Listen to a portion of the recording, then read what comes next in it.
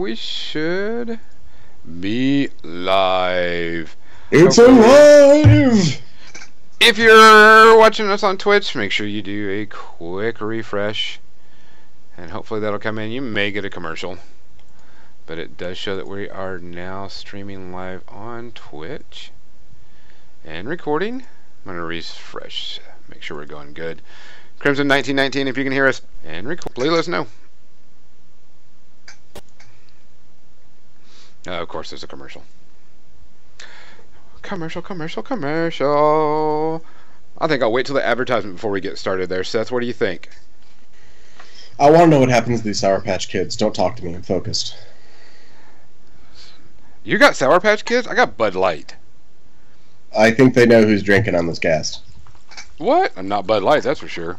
No. No way in hell. Which I'm going to have to go get a bottle before... Ooh, you know what? Not next weekend. Mm-hmm.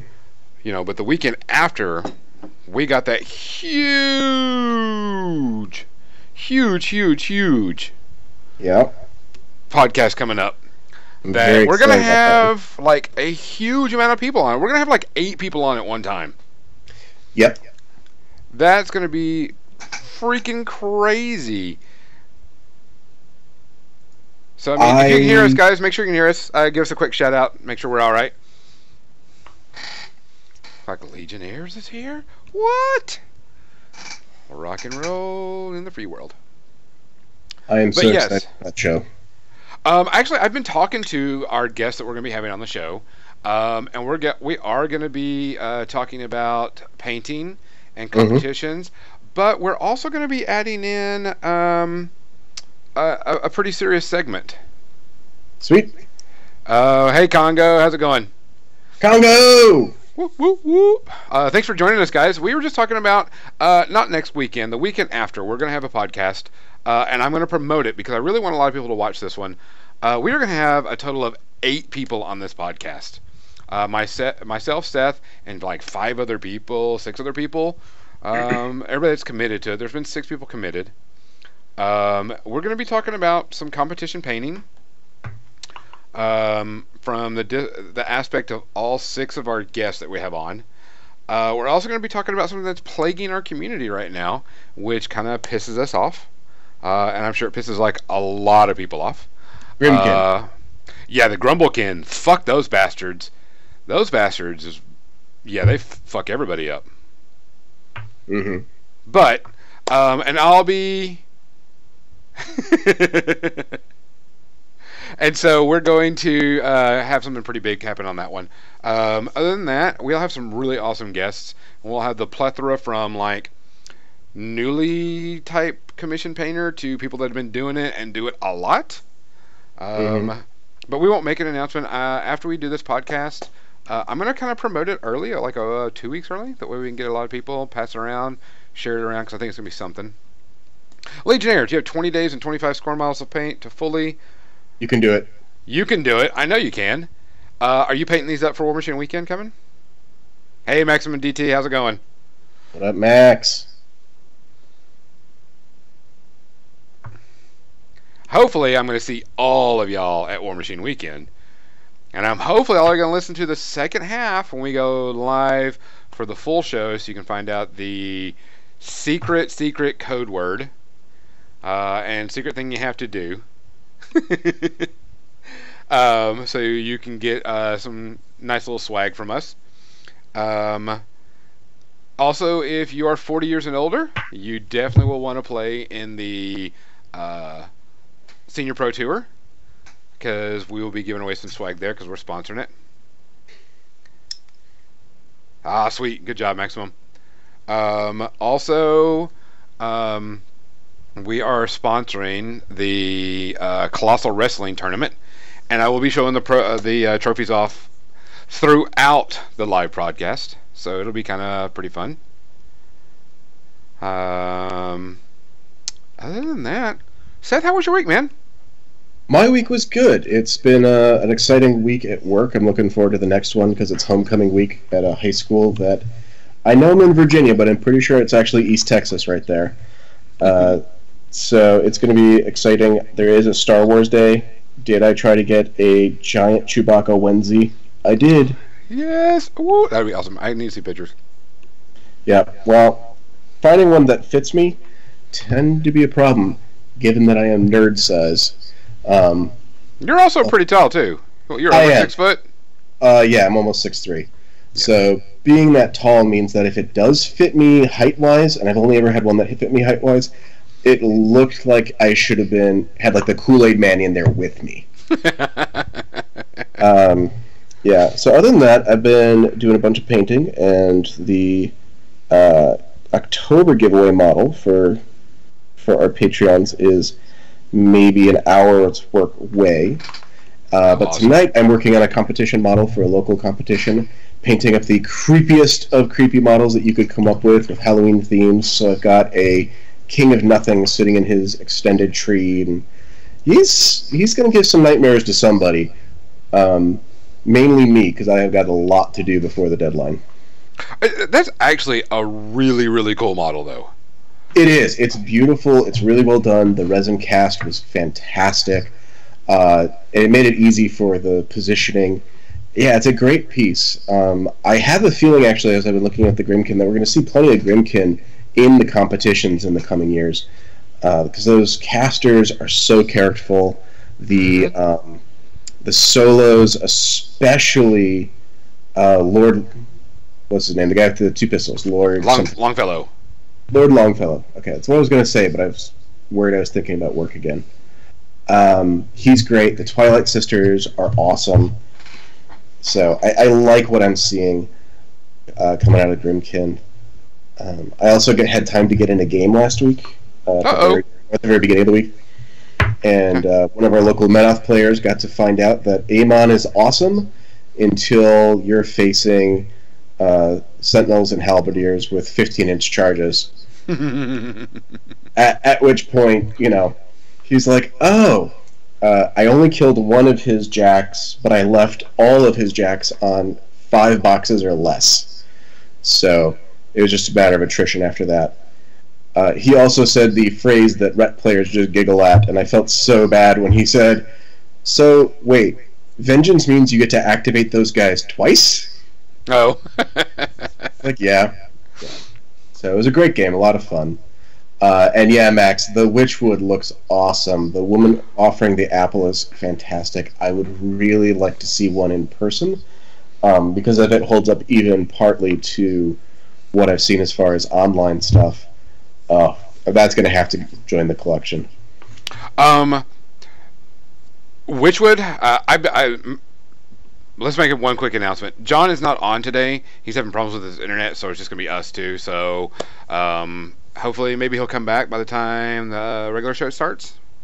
Other than that, going to Witchwood, from a competitive standpoint, when I first thought about the Witchwood, I was like, this model's crap. This model's horrible. This model doesn't do anything. It's not going to be able to get where it needs to go. And then playing it this weekend, holy crap, is that model balls-ass fun. Mm-hmm. Oh, man, it was so much fun. Just teleporting up, taking control of a model, smashing another model with it. Someone had the Feign Knight, was playing me with the Feign Knight. And I was going to take the Feign Knight and walk him behind the caster that had no focus on him, because he was playing Varos 1, and just smash him in the back. But didn't get a chance to. It didn't work. But I used it because I had 2 in the list and was teleporting around doing things.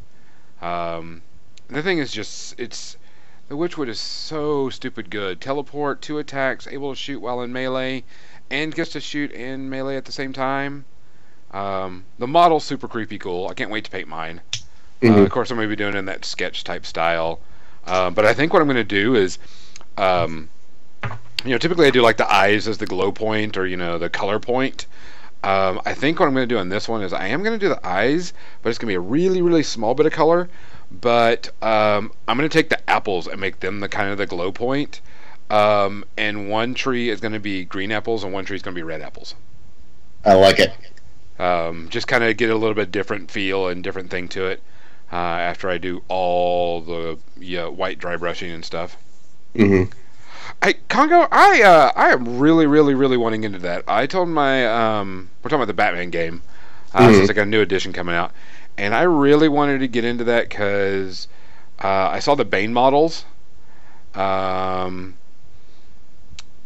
are coming out, and the newer Bane stuff that's coming out for the new edition. And I told my local store to buy me a copy of that, and I watched quite a bit of battle reports and information, and I really liked it. It seemed like it was a pretty fast and fun game. They had a lot of good stuff with it. Besides the models being really cool, it looked like a lot of fun. Played on a smaller board. Need a little bit more terrain, but I'm not too worried about that. But it was pretty good. I'm looking forward to it. I'm waiting until we get all of our stuff in before we do anything. But I'm actually looking forward to the Batman game. That's the other one that's my next game. Let's see, Crimson. I'm reading your post real quick.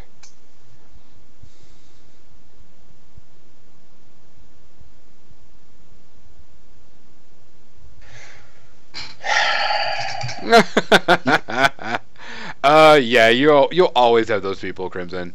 The rules for Sam Terrain are so easy now. Pretty much, you put everything in the center and space it all out. It's pretty easy. That's just somebody that's being a douche. Just ignore them. Tell them to kiss your butt.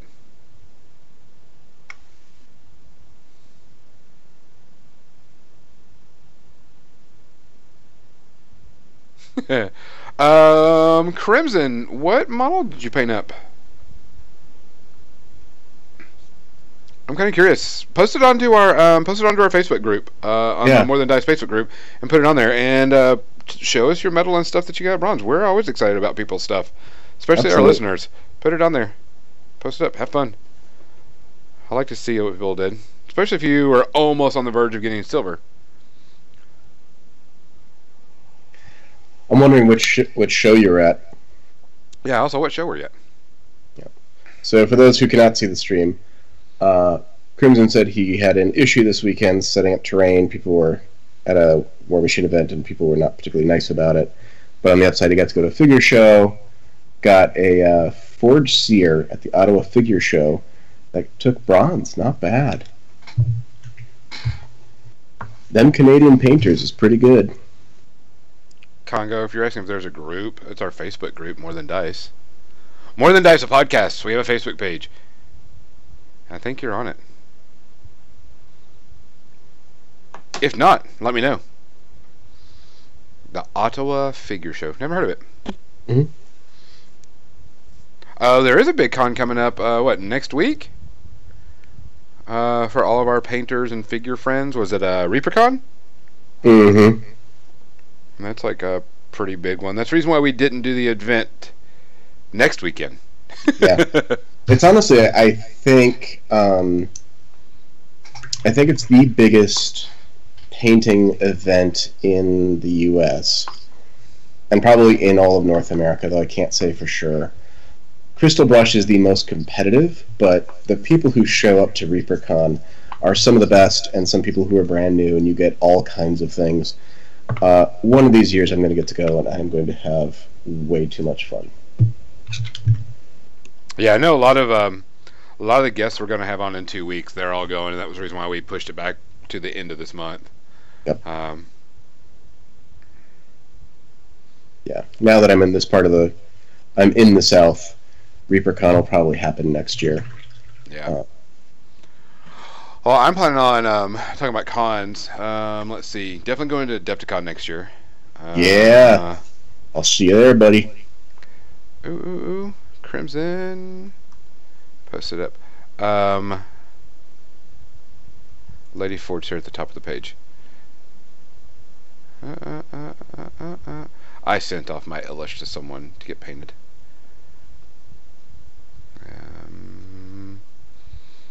I saw that on your thing. I'm trying to find it.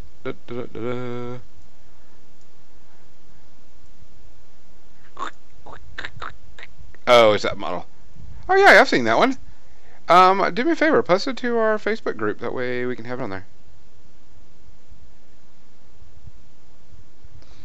I like having, and everybody's welcome to post anything they want on the Facebook group, and just hey guys, I painted this model up. Cool, awesome job. We like that. We like hearing and seeing what everybody's doing. Oh, gotcha. No, you're in the pre-ramble, Solasar. We're just starting. We're talking about ReaperCon and stuff. We're talking about conventions because I am going to. You want to hear something really, really scary? Super, super scary. Top secret. Apparently, yeah. Don't tell anybody. This is between you and I, Seth. All right, everybody, turn your mics off, turn your screens, everything. Just turn it off so you can't hear.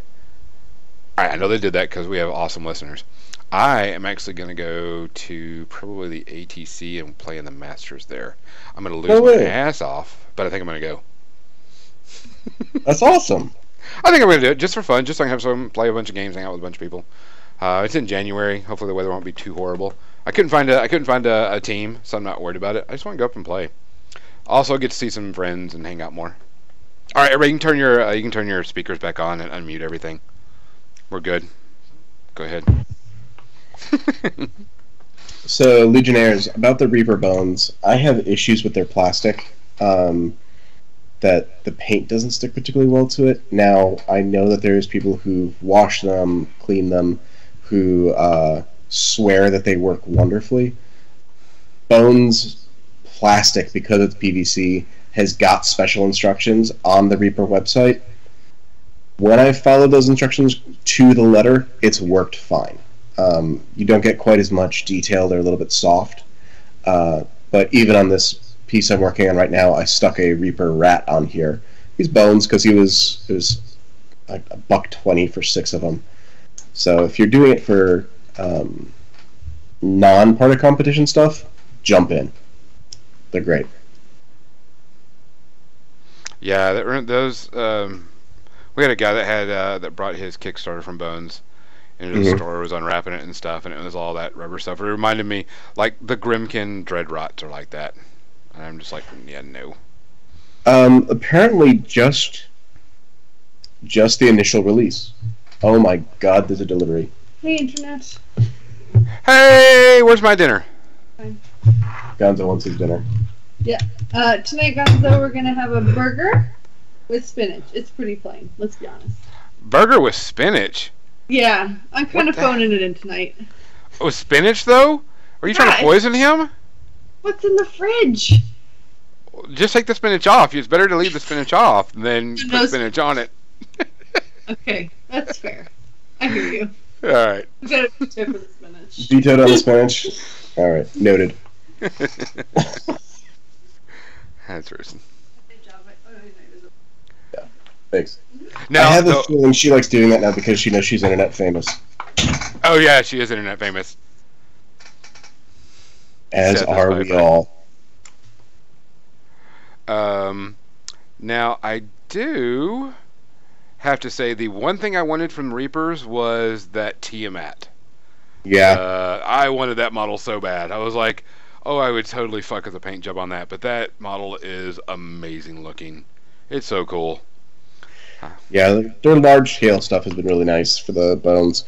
For Christmas one year, I got my daughter the Bones Cthulhu because she was in a Lovecraft stage. Yeah. And she still hasn't painted it, so there's a part of me that's like, I know where she keeps it. Do I just be a bad person and steal that? Yes. Yeah. Alright, Fiona, since I know you listen to the show, you've got until Christmas to start on that one before it's mine. Wahaha. Just take it all. Yep. Not all of it. She's got plenty of other stuff she can keep. She's got most of a Legion army. Does she play any? Off and on. Off and on. Off and on. She likes the hobby a lot more than she likes the playing, but I think it's because she was playing against some folks who are, what's the word I'm looking for? Really good at the game and trolls. Oh, yeah. Yar, Papa, you dudes. That's Papa. Yeah. Thank you, Congo. Yeah, so she plays a bit, but she gets really frustrated because there's so many rules, and if she only plays one game a year, it's never quite what she was hoping for. Her painting's getting okay. Yeah. Just getting and as okay. far as, yeah, yeah, it's getting okay. It's to the point where if she wanted to, she could become a really good painter, or she can stay where she is and just be like, everyone will be like, yeah, that's an okay paint job.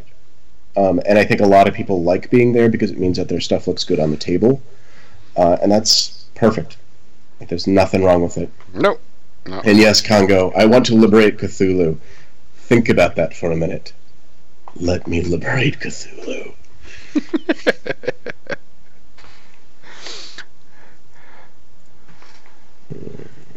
Let's see. Other than that, let's see. What did I do? I played the tournament yesterday. Had a blast playing in the tournament yesterday.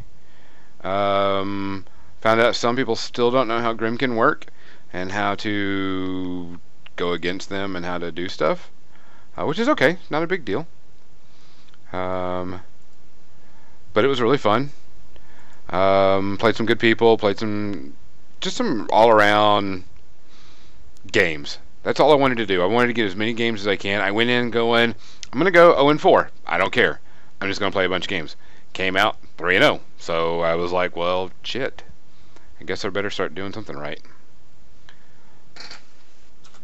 I think Grimkin, if you can get ahead of this wave right now, Gonzo, because of the way the Arcana work, because of how powerful they are, I mean, you were explaining to me even before we began the pre-ramble, it's dangerous to engage the Grimkin and not kill them, and it's dangerous to engage the Grimkin and kill them. Yeah, for people that don't know about the Grimkin Arcana, I would say 99% of them, I haven't looked at all of them, you have to do something to them for them to go off. And sometimes you can't help it. Playing my friend Jeremy, which plays Legion, and he's really good with his Legion. And I was playing the child list and had everything set up, put the child behind a wall so she'd be a higher defense in melee, had a couple of transfers and stuff. I thought I was going to get assassinated. He missed a couple of them, so it was, you know, saving grace type thing, or I would have just been eaten to death. He charged in with Callus 2, an Angel, a Ravagore, and couldn't kill her because her defense stayed at 15, but her armor jumped up to 21, and then went to 20, and had 2 transfers, and just couldn't do it. I procced the Arcana because he had killed a model. That all my Fury stats go up by 1, which is nice to have on a Fury 8 caster. Mm-hmm. And all my War Beasts go to Fury 5. Really nice. Mm-hmm. And then wrecked most of his beasts. He only had like 1 beast and some small stuff. And all my War Beasts were at maximum 4 Fury at the end of it. And so he went in and blight bombed with the Forsaken on all of my heavy War Beasts. And when he did that, I mean, it was like dice minus 13 because they were all within the battle engine and getting the armor buff. And he did it, but he was rolling like 665, and it was like a major dice explosion. And he dropped all of my beasts down to about 4 or 5 damage left on them, and then he That's killed not enough, by the way. That's not enough. Correct. But he killed my Crabbit. And when he killed my Crabbit, I procced the what is it called? Sacrifice, which then takes all of my models and heals them up to full. So all of my 3 War Beasts I had right there were all up to max health, and then of course my caster went up to max health, and so he tried charging in with Callus 2 on my caster. Hit her once. She took the damage. It was very little. Then she went to armor 21, and he just couldn't cut into her enough, and he just looked at me and says, "You got me, man." And I'm like, yeah. I mean, it's just those things that you have to do damage to get stuff done, and you have to do things, blah, blah, blah, to get the Arcana to proc. But if you have to know when you need to proc those. because it's up to you, because you have to force the Grimkin player to play those models or play those cards. The best thing I've ever done, the most happiest is I got pretty much my Skin and Moans. I think I got him up to power 25, 26 one time, and a thread of 14 inches or whatever, or a thread of 12 or something. And it's and the way I did it is I not only was able to proc the +1 to hit, +1 to damage, and all the buffs, I then moved Karina Rose outside and asked the person who wanted to take a free strike on her, killed her, so it gave another +1 to hit, +1 to damage. So Skin and Bones was walking in with like Mat 8, 9, something like that, and just beating the crap out of things. Which you do not have to take a free strike if you don't want to, but I'm not gonna, be upset if you kill Carrie Ann Rose. Absolutely. Yeah. And Crimson, that's the thing. They're very easy to trigger. The thing is you've got to figure out which one you want the Grimkin player to trigger, because he can only do one around. So you've got to be able, only on your turn and my turn. So you can't, get all three of them. But still, you don't proc them the right way, it's going to be stupid. Went against a Merc player and he shot one of my guys, and I had taken not Shadow, I can't remember the name of it, but it turns all the models within my control area stealth. And so he killed one of the models in my control areas, and I turned my entire army pretty much stealth. And his turn was pretty much done. Oh, hey Kovnik, you gotta stay longer. Eat your meal like Seth does in front of the computer. Yeah, we can't even hear you chewing. Well, come on, Yes. Jump in.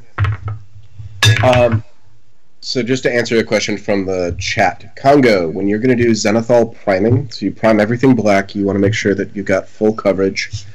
What I tend to do is do black spray primer, go in and then use black paint and just hit anywhere that I've missed so it's nice and thin. Do white from 45 degrees lightly all around, and then a concentrated spray towards the face, again from about 45 degrees, so that you have a clear source of light and no area is totally black. And then, yeah, you can use washes, glazes, thin down paint real thin, and that black will actually, and the gray will show through and pre-shade everything for you.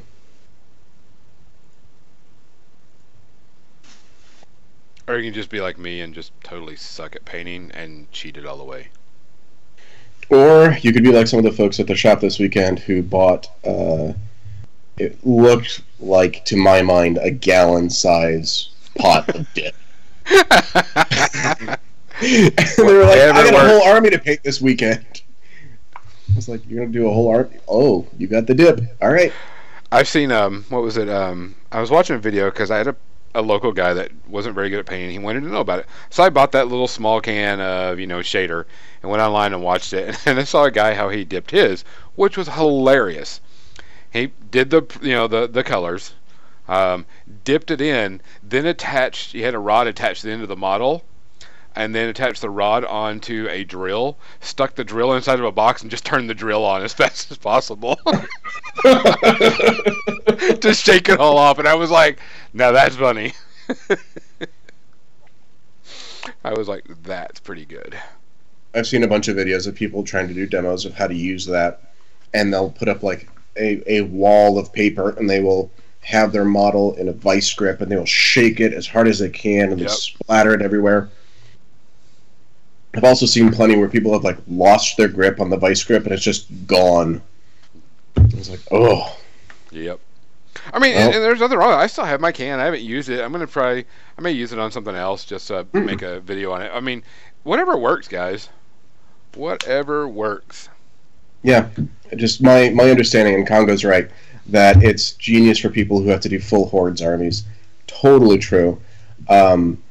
I tend to think it's also for people who are going to paint things mostly one color. It's when you lose all those details that it just kills me. But you know what? To each their own. Yep. Paint it and paint it. All right, guys, we're going to shut down real quick, turn it back off, turn it back on, make sure we get everything going, and then we'll come back and we will start the full podcast. And that we will be right back.